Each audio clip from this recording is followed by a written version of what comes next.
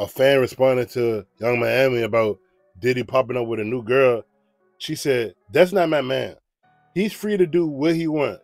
I'm not in a relationship. My focus is building my brand right now. I've been through a lot these past 3 years. I'm just having fun." Of course she's gonna say that online, but every time some shit like this happen, she probably called Diddy like, "So I see you got a new girl, but who number one? Who comes first?" Because despite who Diddy be pictured with, as far as being out and about, he always take the main pictures with Young Miami. As far as they in a music video or doing a photo shoot, he's always with Young Miami. Him and Cassie broke up a couple years ago, but he was with her for like 10 years straight.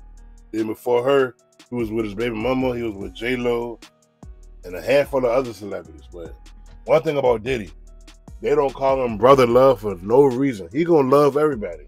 He gonna love your brother. He gonna love your sister, your daughter. He gonna love your son. He gonna love them all, boy. One thing about Diddy, he don't settle down for nobody. No man or woman gonna ever make Diddy settle down. Maybe one day when he in his late 70s or something. But right now, he's swapping them out. He's swapping them hoes out like clothes, like, boy, food. But Young Miami, it looking like she finally understanding her position.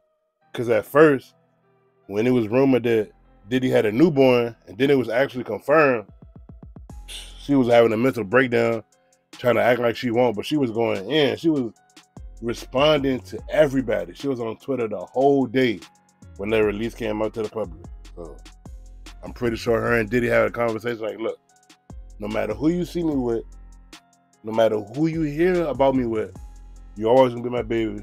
I'm always gonna give you gifts. I'm pretty sure for Christmas, Diddy is gonna look out. Diddy probably give her a goddamn 2 cars and a mansion. Ain't no telling. He ain't gonna do nothing but use all that shit for a tax write-off. Diddy ain't stupid now.